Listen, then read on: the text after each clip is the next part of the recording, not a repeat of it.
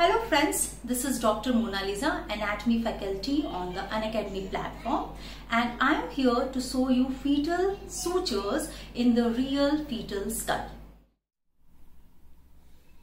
Now what I am holding is the fetal skull. So we will see the features of fetal skull.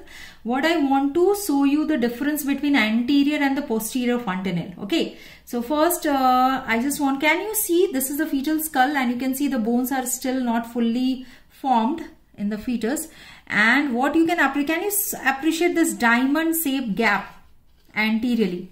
This is a diamond shaped gap which is seen anteriorly. Okay. So students, this diamond shaped gap which you are seeing anteriorly is at the junction of sagittal suture. Which suture is this? This is the sagittal suture. Okay.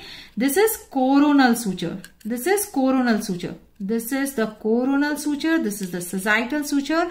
And this is the frontal suture in between the two side frontal bone. So the junction of frontal suture, sagittal suture, coronal suture, this diamond shaped gap is the anterior fontanelle, which is a large gap. So only when you touch the anterior aspect of newborn babies also you can see they are quite membranous because the bone is not fine. And when is the whole of this membranous part ossified? It takes almost 18 months to 2 years. It takes almost 18 months to 2 years. Now see here. Posteriorly, can you appreciate this is the occipital bone? And these are the two parietal bones. This is the lambdoid suture. This is the lambdoid suture.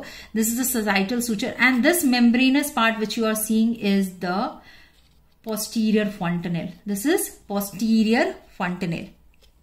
Lambda. This is bregma. Anterior fontanelle is called as bregma. Posterior fontanelle is called as lambda.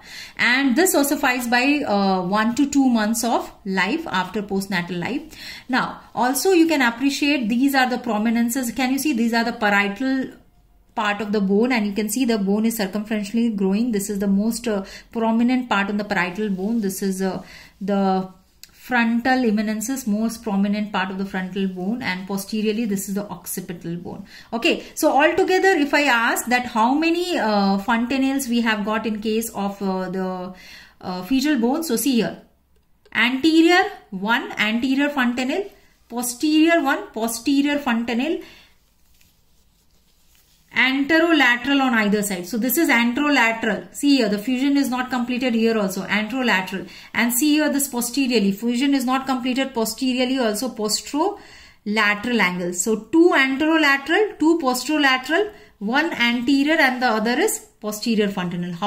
Altogether how many fontanelles it has got? The fetal skull has got altogether 6 fontanelles. Thank you.